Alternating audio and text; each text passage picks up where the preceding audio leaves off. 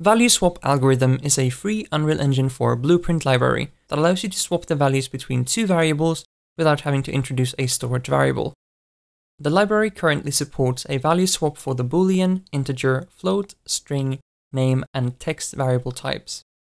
A link to where you can download the value swap algorithm blueprint library can be found in the video description. Installing the blueprint library is very easy. All you have to do is to drag the value swap algorithm U asset into your desired location within your Unreal Engine project's content folder.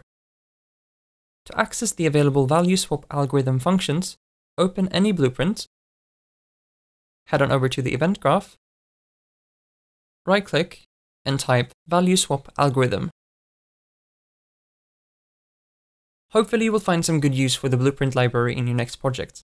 Thank you for watching and have a good day.